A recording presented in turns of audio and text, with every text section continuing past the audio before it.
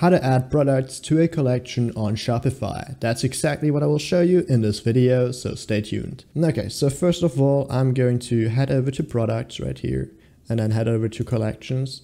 And since I haven't created a collection yet, I'm just going to create a collection because it's important that you do this the right way. So let's click on create collection right here.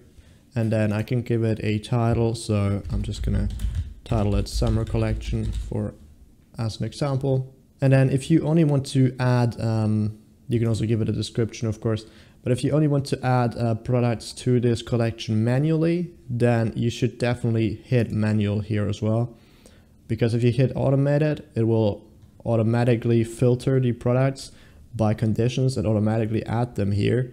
But you're not able to add products that don't meet the conditions you set here manually. So that's why it's important to choose manual right here. And then I'm going to click on save in order to save my collection. Okay, so once you've made sure that you have a manual collection, you can head over to products. So I'm going to click on it. And then I'm going to be able to go over here to collections right there.